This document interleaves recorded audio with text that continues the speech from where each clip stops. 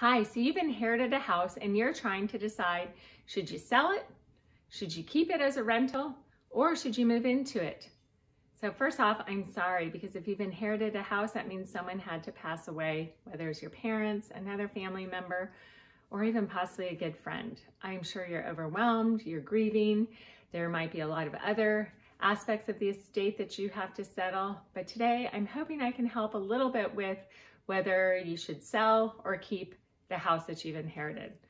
So today I'm going to give you 4 steps to take before making such a big decision. That's what we're talking about today. Stay tuned.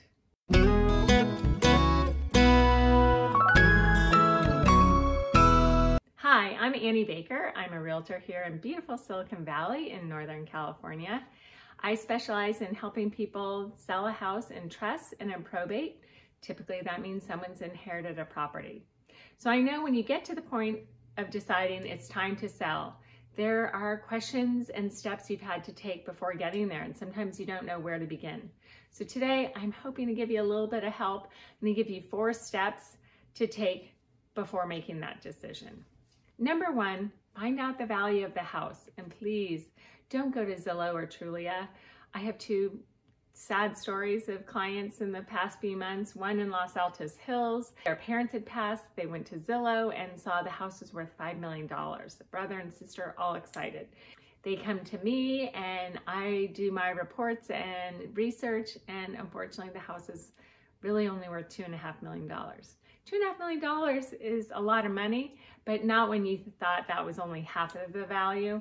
Another family in Milpitas thought the value was 1.1 according to Zillow, came to me and basically the house was $800,000. Again, still a lot of money, but not when your expectation going into it was for a lot more. So don't let Zillow do that to you. I have a link here on my website.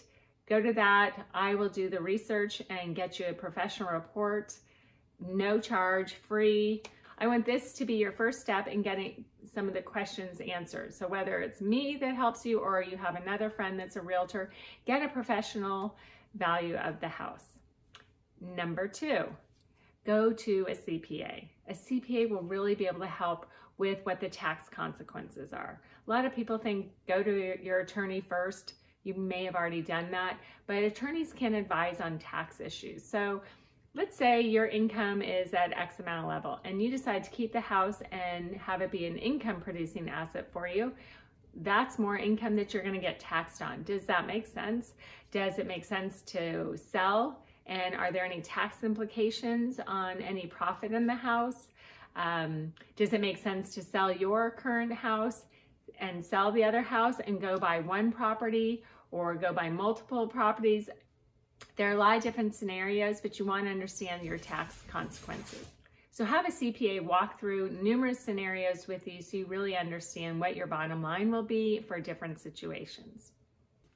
Number 3, get that professional appraisal done. Get an appraiser that can go out and give you the actual value at the time of death. Your attorney will advise you to do this too if you're working with an attorney, but if you're not, make sure you do this step because it will be required for tax purposes. Let's say your parents both died. Your dad passed away 10 years ago, your mom's been living in the house, and she just passed away, 3 months ago.